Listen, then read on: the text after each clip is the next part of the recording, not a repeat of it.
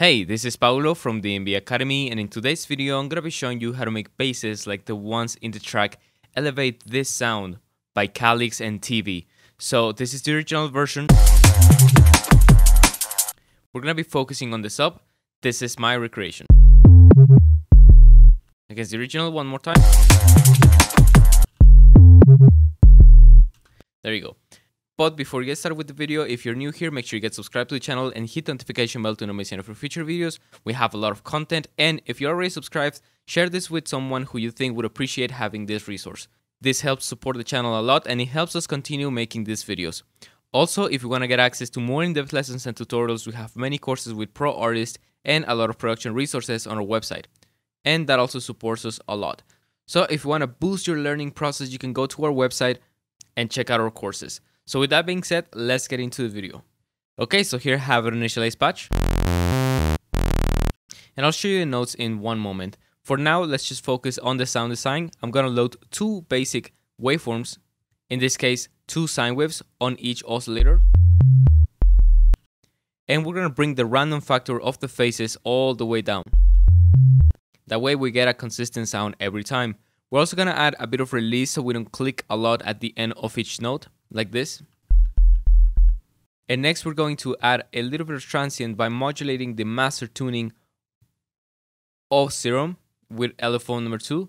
Let's do it 19 points because that's 2 octaves. And let's bring the sustain and the decay down. Just like that. And now let's go into the effects and we're gonna add a bit of soft clip.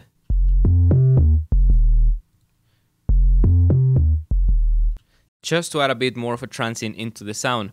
And next we're going to map a macro into the fine tuning of oscillator B. We're gonna rename this rate. And now let's jump into creating the riff of the sound. Okay, so here are the notes for the sound, but before we continue, I just want to let you guys know that if you want to learn all about bass programming, meaning how to create your own basses and then how to create riffs with them for any genre like liquid, neuro, deep, minimal, jump up, etc., you can visit our website dmbacademy.com. We have this course on our DMB Foundations program. So continuing with the video, the progression of this bass line is just F, an octave of F, and then the fifth of F, which will be C. And then we go back into the D sharp, which will be the 7th note of the scale. Back to F, back to the 7th.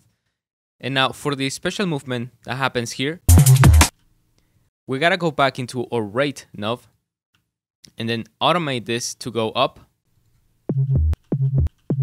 And what this will do is it will cause the phase cancellation between these two oscillators to happen thanks to the detune, and that will create the little oscillation. So the riff is comparing it with the original.